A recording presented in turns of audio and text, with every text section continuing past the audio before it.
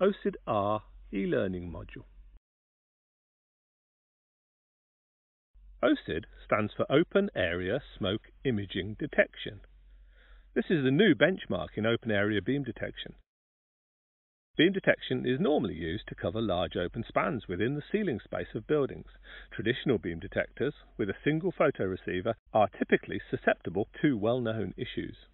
These range from building movement, foreign object intrusion, dust and dirt buildup, birds and insects, and reflections and industrial light sources. The imaging smoke detector range consists of dual-ended imagers and emitters, and now the new OSID-R single-ended range, used in conjunction with a reflector. The OSID-R is a reflective single-ended IR detector. The R in OSID-R stands for reflective. A single device covers distances from 5 meters to 100 meters, or 16 to 328 feet. A major step forward in the OSID design is its use of a CMOS imager over the traditional beam's photoreceiver. The CMOS imager warrants the many advantages of the imaging beam detector. The device has a simple, intuitive interface.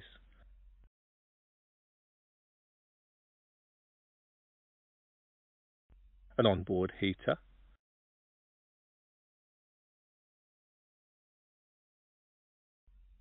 is available in conventional versions.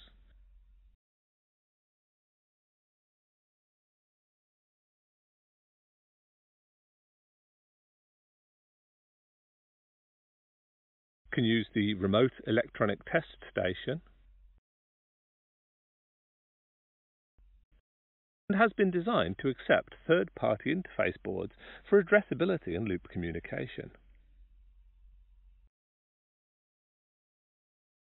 The number one issue that beam detectors face is building movement, particularly thermal expansion, contraction and twist within metal-framed factories and warehouses that are a common sight for beam detection.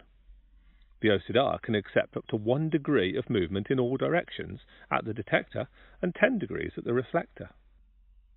As an example, at 330 foot, or 100 meters, 1 degree of flex at the emitter or detector results in a shift of 5 3/4 feet, or 1.75 meters, about its center. The detectors normally operate in the ceiling space of the building, and so generally they will be out of the way of most obstructions, not all. The device is calibrated to ignore transitory obscuration, but if the obscuration is sufficient and persists, the device will go into a fault. Using the CMOS imager, the device is very resistant to external light sources, including bright sunlight, a common failing of traditional beams.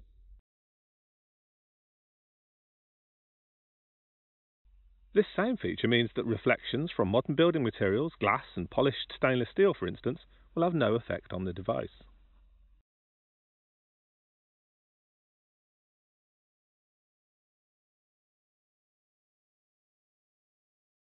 Features: a reflective IR detector. Cost effective, only the detector needs to be wired in. A CMOS imager for easy alignment, installation and false alarm resistance. Automatic sensitivity settings.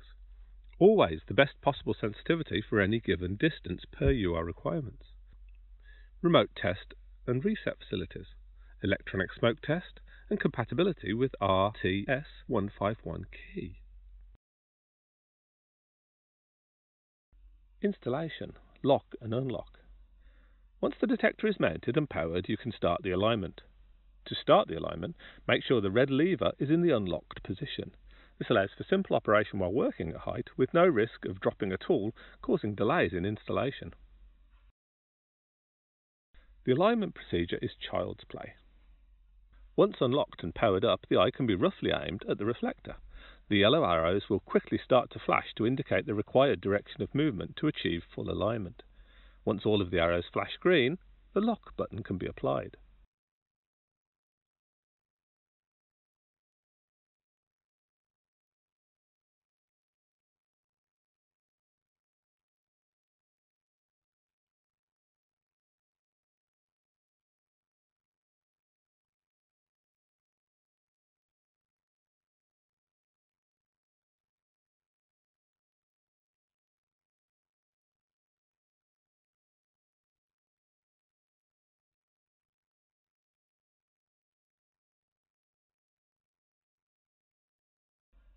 The detector now goes through a short sensitivity configuration process, indicated by rapid flashing of the arrows. Once this process is complete, all 4 arrows will flash a number of times, then pause for 5 seconds before repeating the sequence of flashes. This number of flashes represents the selected sensitivity. When the green LED blinks, the device has completed setup and is operational.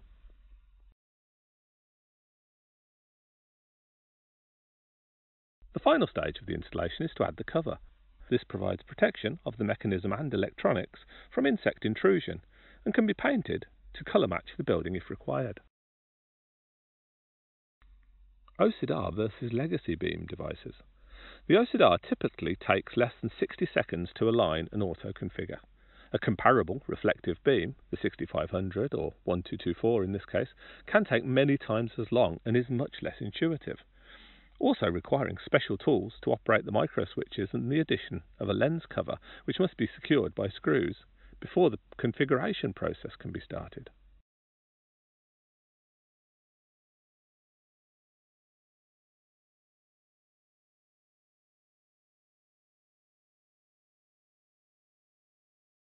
The 6500, or 1224 in this case, used for comparison on this slide, uses a targeting mirror to enable the initial alignment. This is a clever process allowing the installer to get an accurate facsimile of the device's line of sight. However, the system requires the operator's head to be held in exactly the right place to properly see the target. This isn't always easy, particularly if you are up a ladder. To enable the user to see the reflector, a brightly coloured piece of paper is supplied with the 6500 to be stuck on the reflector. This enables the initial course adjustment, which relies on the user's eyesight. Following this, however, the paper must be removed from the device. Best get the ladders out again. The next step involves using the thumb wheels to try and get the LED readout to the highest possible figure, this representing the accuracy of the device. Once the user achieves this, or gets bored trying, they can start the sensitivity configuration, often with a nagging feeling that they could have done better with the alignment. Heated enclosures are not available, and there is no remote test facility. Now, where did I put those ladders? Testing with a test filter. While the remote test will confirm the electronics and the connection between the device and panel, to test the optics and configuration, the test filter can be used. This covers the lens, or reflector, and should be held in place for at least 60 seconds. During this time, the device should go into alarm. After removing the filter, the device can be reset. It will now blink the alignment arrows to indicate the set sensitivity. The test should be carried out both at the reflector and the detector.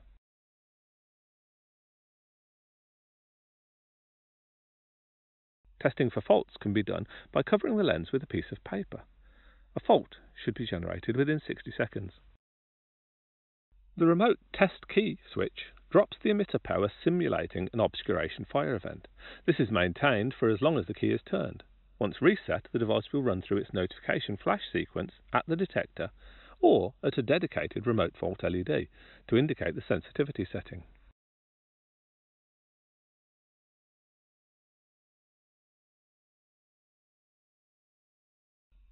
One of the keys to the OSID-R's performance is its use of a CMOS imager rather than the traditional photoreceiver. A photoreceiver has an effective resolution of 1 by 1 pixel. The CMOS imager has many thousands of pixels and produces an image of the field of view seen by the device, which the software can interrogate and interpret. The interpretation allows the simple alignment process and supports the tolerance to alignment issues, building movement, and false alarms caused by sunlight or intrusion. The photodiode used by the competition will false alarm when building movement exceeds a small tolerance. It will alarm if any foreign object interferes with the beam, and it will alarm in bright sunlight or reflections hit the beam or reflector. False alarm rejection, building movement. Building movement is a major headache for traditional beam detectors. All buildings will be susceptible to movement, and most large buildings will include expansion joints to account for this movement without stressing the fabric of the building.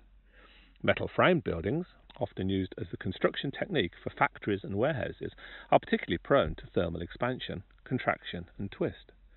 A small 1-degree twist in the roof beam, to which the detector is mounted, will move the centre point of the beam over 1.75 metres, where it hits the reflector 100 metres away.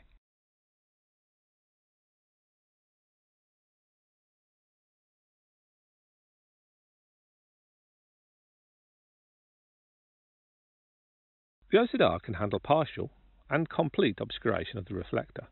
This beam blockage is read as a fault and will not raise an alarm condition. The example shows the inopportune positioning of a banner interfering with the beam path. Because the imager is looking for a specifically shaped reflector block, when the reflector is completely obscured across all or part of its surface, the device recognizes this as a fault. With the detectors normally operating in the ceiling space of a building, they often end up sharing that space with insects and birds. The device is calibrated to ignore transitory obscuration, but if the obscuration is sufficient and persists, the device will go into a fault rather than an alarm.